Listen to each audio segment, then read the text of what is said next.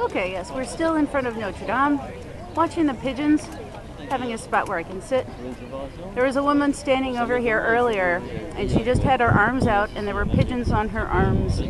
And I don't know how long she had been there. She was there for at least 30 seconds, and then I walked past, and all the pigeons left. So I didn't have a chance to find out if she had gotten pooped on. Let's have a magical belief that she didn't. But anyway, apparently, I don't know if all these other people are trying to copy her, or if this is the thing to do when you're in Paris and standing in front of Notre Dame and you try to get a pigeon to land on your arm. I really don't know. But anyway, now we can see the statue that I noticed before from the backside. This is actually Charlemagne.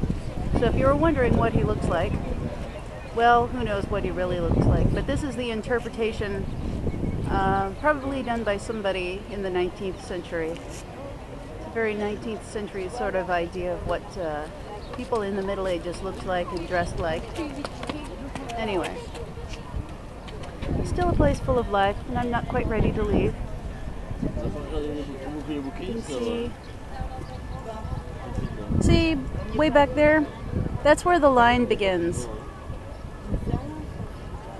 Anyway.